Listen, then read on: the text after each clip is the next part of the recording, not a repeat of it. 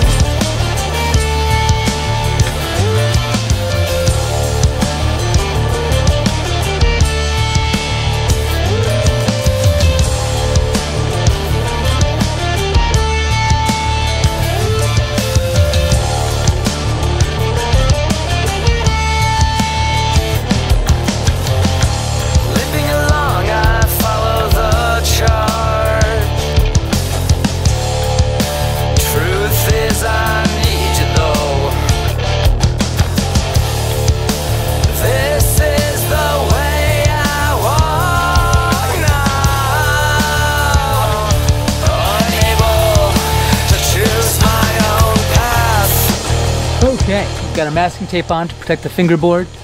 I've trimmed down my wood block to be the same length as our sandpaper, just to be OCD about it. And the next step is we're going to take our Sharpie and we're going to mark the top of each fret.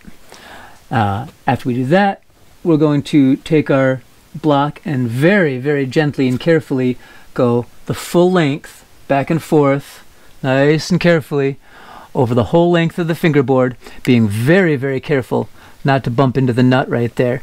That will break if you hit it too hard. And then we're going to keep doing that until all the Sharpie is gone, at which point we'll know that we're pretty close. And then we'll take some measurements, check it, and do the fine details. So yeah, let's get to it.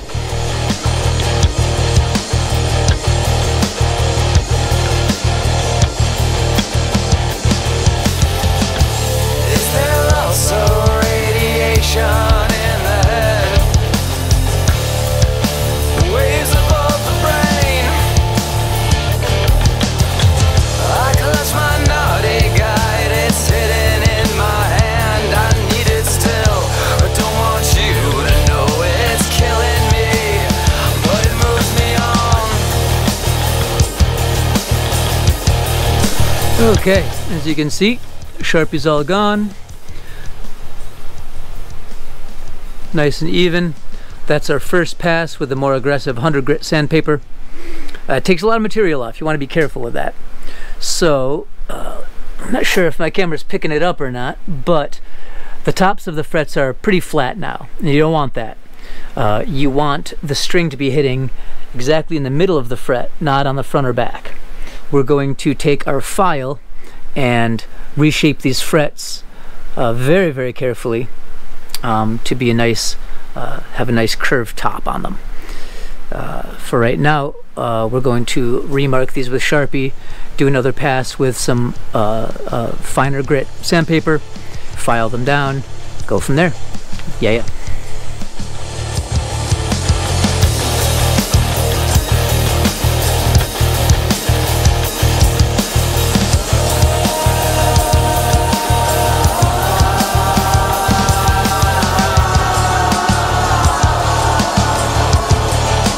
Okay, so I've worked my way down to the 600 grit sandpaper. First of all, you're not putting a whole lot of pressure on it. You're just gliding the block across the frets. You're not pressing real hard.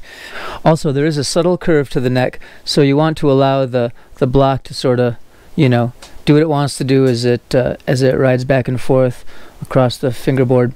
You don't do one section at a time. Always the full length, nice long even strokes. If you're frets are in as poor shape as mine were, you should definitely expect to go through quite a bit of sandpaper. You know, expect to change out this little strip at least a dozen times. More, less, depending on your needs. Once you get to the 600, you're really just polishing. And what I also like to do at this point is, since you've been lowering the frets, you're going to end up with some kind of sharp edges over here. And I just take my block and really lightly go at an angle like this, rotate sort of like that as you go back and forth. Don't take too much off. Just take that edge off it, just like that. Super easy. Once you get it all polished and there's no more visible scratches, you run your finger across it like this, it feels nice and smooth. Then the next step is a bit more difficult. We're going to take our flat file and very, very carefully we're going to put a bevel on each fret. When you're doing this, you want to be really careful not to dig through your tape, because obviously you're going to mess up your fingerboard. In the end, we want our curve, our ridge, to be right exactly down the middle of each fret. And then when we're done with that, I'm going to polish the whole thing with sandpaper and finalize it all with steel wool. All right.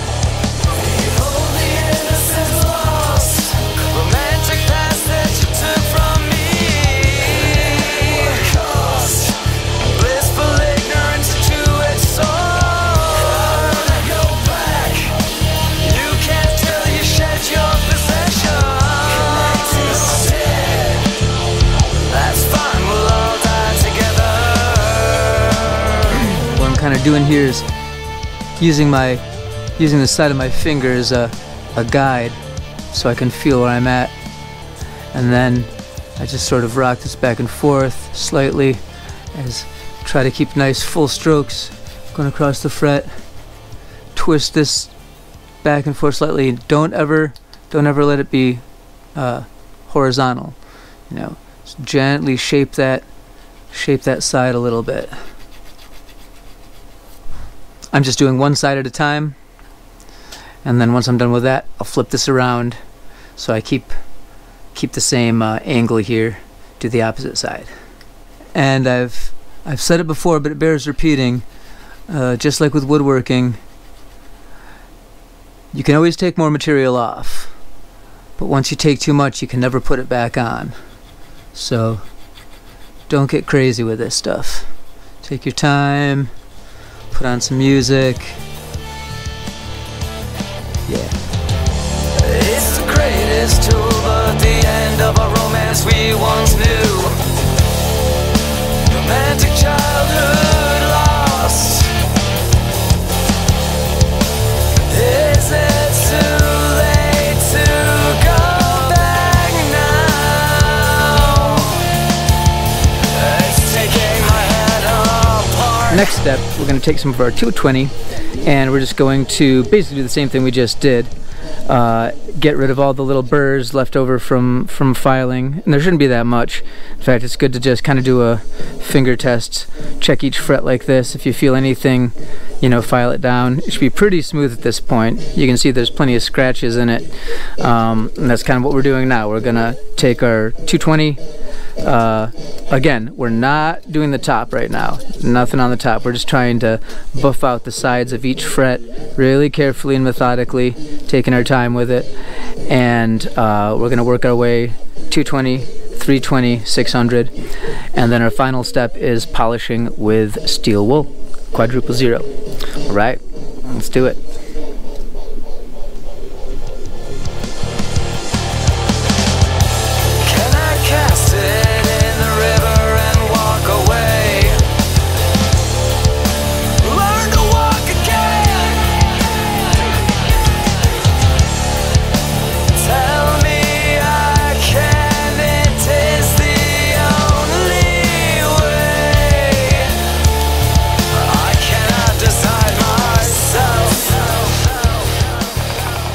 Alright, we're just doing one more very light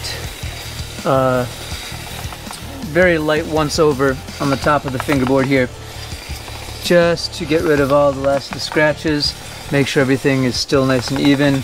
Nothing should have changed because of course we've been very careful not to touch the top of the frets, and we've just been using the more fine sandpaper for polishing.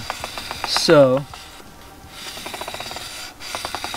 one more quick once over with 600 grit sandpaper, and then moving on to the steel wool to polish the whole thing. Very lightly, no pressure here, just kind of gliding it back and forth. I think this is going to turn out pretty good.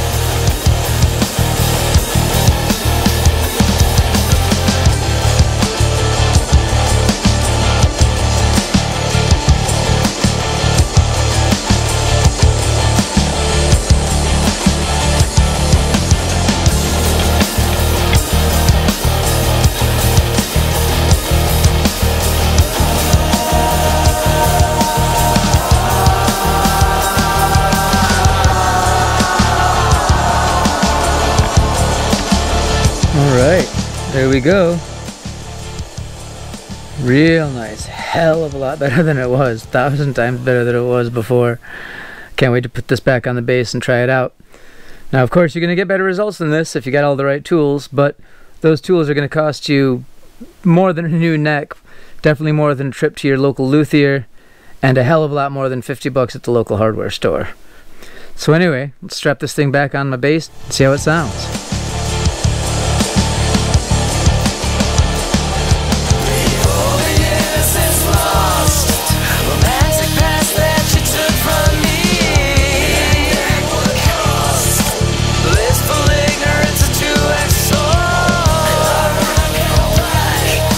You can't tell you shed your possession.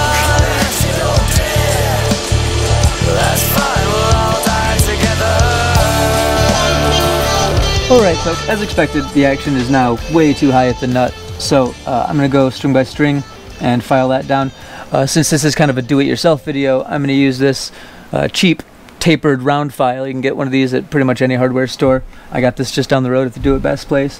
So yeah, go string by string, get the action back down to where we want it. Woo!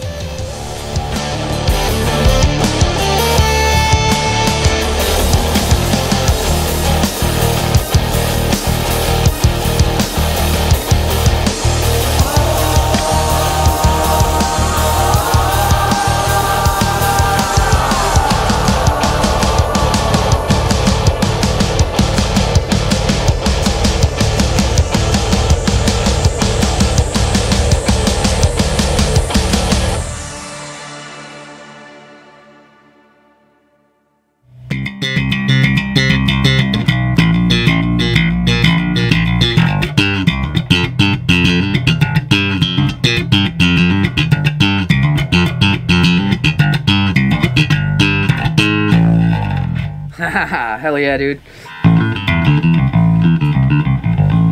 Yeah, dude. It's like a brand new fingerboard. I love it.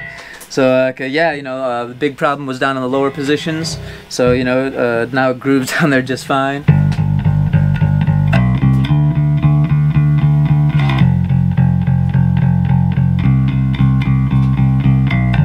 And of course, after re-leveling everything, I was able to lower the action considerably, back down to where I like it. Makes the higher ranges a lot easier.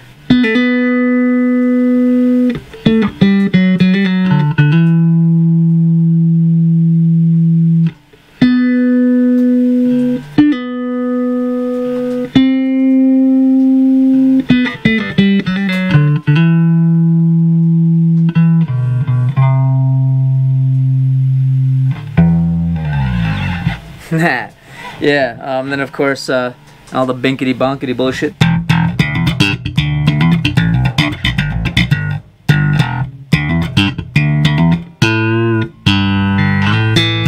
So anyway, yeah, hope this video was helpful in figuring out if you want to try this yourself or not. Again, can't stress enough that if you're at all hesitant about going about this on your own, just take it to a professional, have them do it.